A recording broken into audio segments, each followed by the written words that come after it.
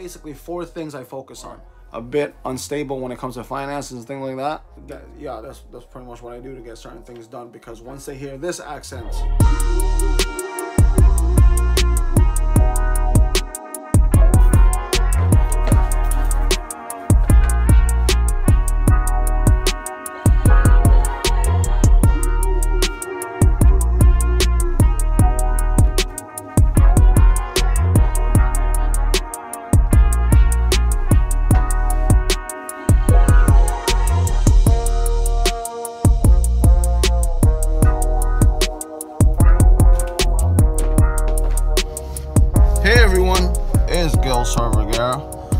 it is, put it on my little stand here.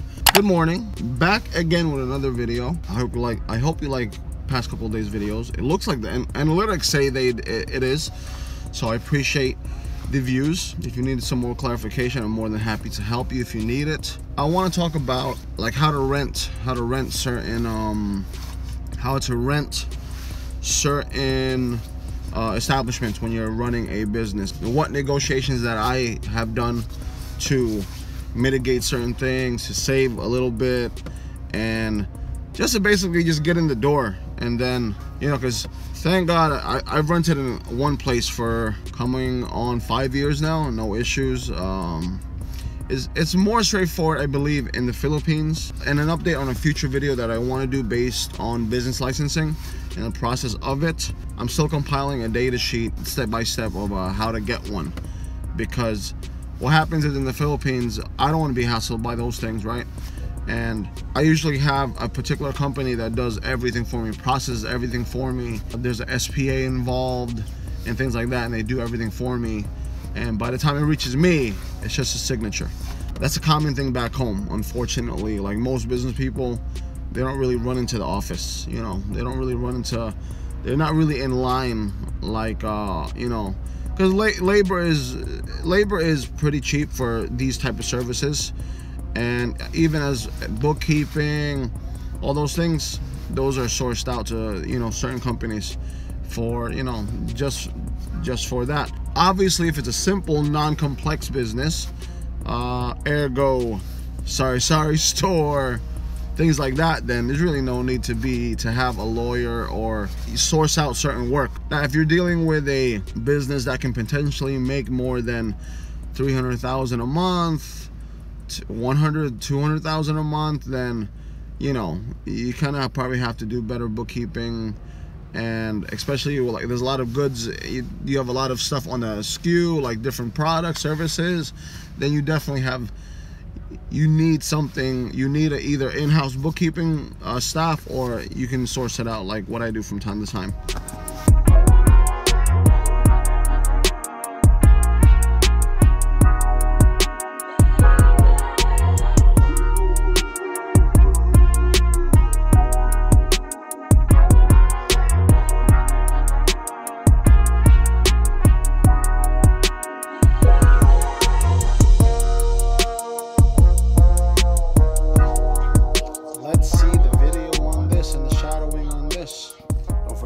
Subscribe to the channel.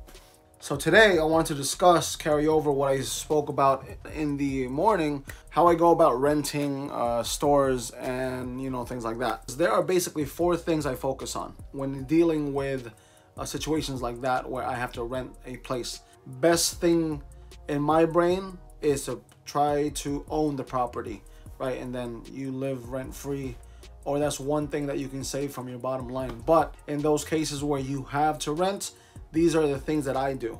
So on the top of that list, before even going to negotiations, I focus on 4 things prior to, you know, moving in, even inquiring pretty much. Number 1, if you are a foreigner, or even if you are a foreigner, this is more for foreigners. I always let my wife, my Filipino partner, wife, you know, for you guys, girlfriend, whatever, I let them inquire first and negotiate a roundabout price, right? A roundabout price. That's pretty much what I do to get certain things done, because once they hear this accent, I'm not saying that all of them are going to rip you off because you're a foreigner, but they might not be negotiation room because the aesthetics might seem as if you can afford it, which in any business you try your best to save at any cost, right? So, damn. I had to raise that seat up, dude. Come on, man. I'm short as hell, dude. I look like I'm like really short. Two, before this, kind of like number one, before even going to those areas, please understand the competitive rates around the area. What is the per square meter cost of renting a storefront in your area? That's like two, but it's really like number one, but it's like 1 and 2. So 3 would have to be figure out if the water and electricity, basically the utilities, are separate from the place that you are renting, because some storefronts are connected to the house, some storefronts are just straight out storefronts, and they are subdivided already, which is fine. But sometimes I'm in a place where there's apartments on the top.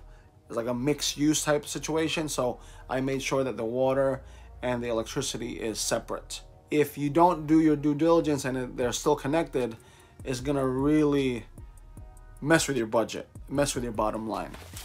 And another thing about those utilities, make sure they're paid up. Make sure there's no debt against the landlord, as in they might owe 6,000 pesos to the water company and they won't turn yours on, or you might hit a snag due to that situation, because you're gonna have to submit a lease agreement anyway when you submit for a business license. So you know, you got to make sure there's nothing owed utilities wise to the landlord. You might catch yourself in a situation where you invested for your product or your service already, you have the ideal location, and then a person has some debt that needs to be paid for. Now going on to the negotiations, there's many ways to go about this, right? There's many ways to go about this, okay? And I've done pretty much most of the ways, all the ways, okay? So one, which is the most simple one, is find the rate. So let's say it's 1,000 per month, right? I wish there was rent that cheap. 1,000 per month, so 12,000 per year. So I'll be like, listen, if I pay up front for the whole entire year, can I pay 10,000? And then sometimes, yeah, some people agree. I've done it. I've done it. Obviously not 1,000 on a 1,000 peso rent, but definitely I've saved, because you know, especially if I see the person is money hungry, the landlord, I mean, or a bit unstable when it comes to finances and things like that, getting to know the person, then I can kind of understand how to take care of certain things, you know what I'm saying? Two would have to be, see if in the area you want to rent, anything needs to be fixed. As in, you know, this thing needs to have this put in or that put in, you have to build it out and things like that. Or there's some structural damage that needs to be dealt with in order to bring value to the landlord's property. I would then leverage that, as in, I will pay to fix these issues to make your property look great. However, give me a break on the lease or the agreement or the payment, as in, if the rent is 12,000 a year and I spend in or around 12,000 or equivalent to 6 months worth of rent, don't let me pay for said months. So in that sense, you can leverage what you put into the business for the rent, for at least you can survive a little bit, because you can mitigate certain costs when it comes to building and things like that, especially if you are into construction, you know a lot of people, and so on and so forth. So that's one thing I have done to my businesses. And lastly, to close out the video, just make sure that there is a lease agreement, because you're gonna have to submit it anyway, but make sure it's proper, make sure that benefits both parties, and more importantly, it gives you the opportunity to grow. You know what I'm saying? Like, as in, there's no raises, you know, rent won't go up, this and that, and it's written in black and white what you are able to furnish or what you're able to pay and what they're able to shoulder and things like that. So that's something that needs to be dealt in an agreement. Unfortunately, in today's standards, there's no more handshake agreements. So that's one thing that you have to focus on when dealing with that. That's pretty much it. So, oh yeah, another tip I would like to add is that if, as a business person, you're super optimistic. I mean, let me put this away. As a business person, we are all super optimistic. So when you go into a place, especially if it's a eatery or any type of product or services, have in mind thinking about the future.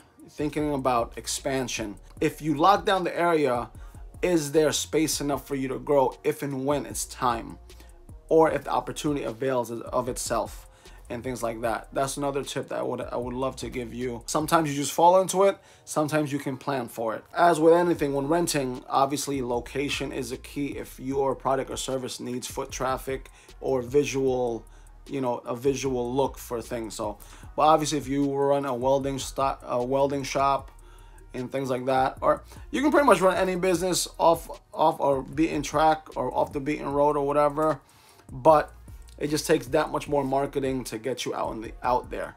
Being a storefront, being in a centralized area where a lot of foot traffic, drive traffic can work to your disadvantage. So you know, like with anything around the world, location is a key. That's pretty much it. I would love for you to like this video, subscribe, even better, and even way better, comment down below with your questions or comments. I love reacting to questions because, one, it gives me more time to pump more videos out. Two, it gives me a gauge of what you guys are thinking. So because like I said before, I'm pretty eccentric, or I probably have ADHD. I guarantee you I have ADHD. So my brain's always going. So I need those markers, aka comments, to slow me down and focus in. And you know, for those of you who lack focus, or it's hard to focus, I completely understand your dilemma, because, you know, if I was a car, I'm firing at all cylinders, which is good and bad to many degrees. So take care, God bless, and stay safe wherever you are in the world. Bye.